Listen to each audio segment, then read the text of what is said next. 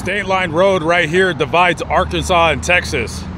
That Popeyes across the street, that's Arkansas. I'm currently on the Texas side, and this U-Haul is 5005 North State Line Road. About 40 years ago, the U-Haul and that building behind it was Walsh Lumpkin Drug Company. And back in those days, a man by the name of Daryl Crouch, 36 years of age, was the president of Walsh Lumpkin Drug Company.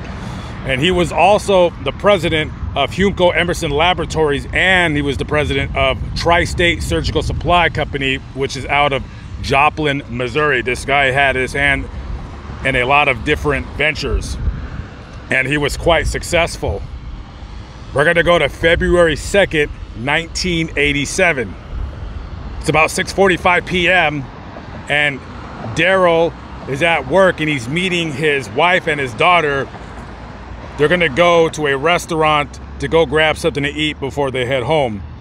Daryl is driving his Mercedes-Benz and his wife, Jan, is in her Lincoln town car. They also have their 10-year-old daughter, Sandy, with them.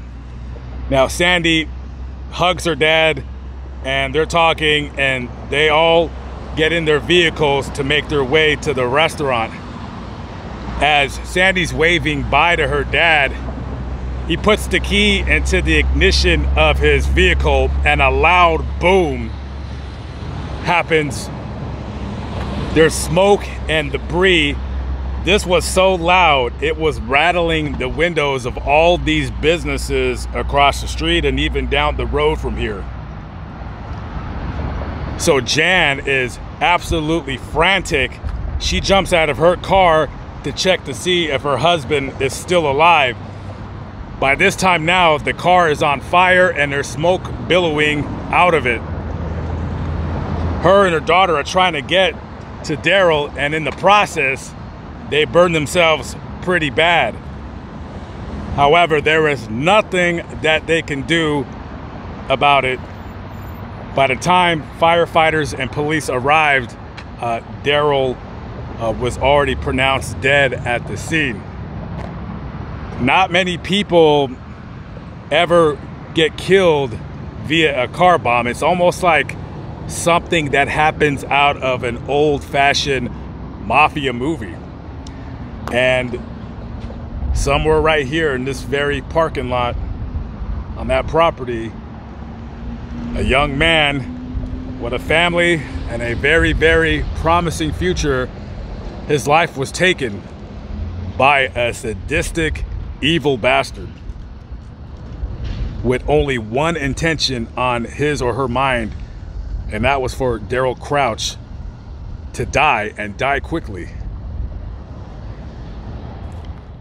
This murder has gone unsolved for over 35 years. Texarkana law enforcement had contacted the FBI to help and assistance with this case. Now, with all of the evidence that was gathered at the scene and them looking into the records of the drug company, there was no information given on any possible suspects. I don't know if they had a suspect in mind, but they just didn't have enough evidence to indict them or arrest them. There were a couple of interesting footnotes to this case. Now, in the August previous of Daryl's murder, the FDA and local law enforcement in the area were contacted because the drug company had received a letter in the mail with an alleged threat of either them possibly somebody was going to start tampering with maybe a product or a drug they were developing. And also in this same letter, there was the threat of extortion and intimidation. Maybe they wanted some money, or they were going to do something to either an employee of the company or something along those lines. Also, another curious aspect of this case. So like I mentioned earlier, Daryl I guess he wore a lot of different hats as he was the president of 3 different companies.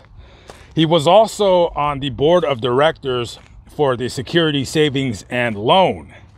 Now, that previous December, before his murder, their quarterly meeting, it was determined that the Savings and Loan had a deficit of $82 million. That's a lot of money. Was it an angry investor? Was it somebody that had a bone to pick? Maybe it was an employee of one of his businesses that he felt that Daryl possibly did him dirty in a possible deal. Who knows?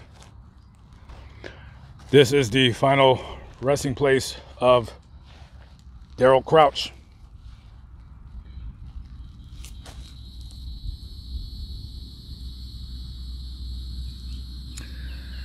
Kind of curious because he is kind of in a section by himself. Now, this whole section, you know, it's a normal cemetery where there's graves right next to each other, but all right here is empty. And this guy, he was, I guess, was doing well in life. So I'm curious if possibly the family bought this entire plot for them to be laid to rest together in the near future. That's what I'm guessing.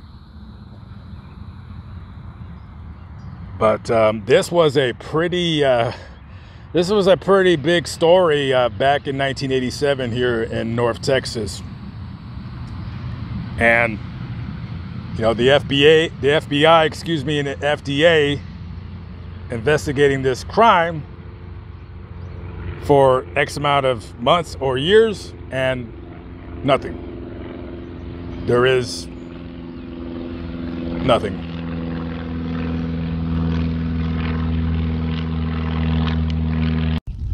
If anybody has any information on the unsolved murder of Daryl Crouch, please contact the FBI, 1-800-CALL-FBI. You can also submit your tip anonymously online, fbi.gov.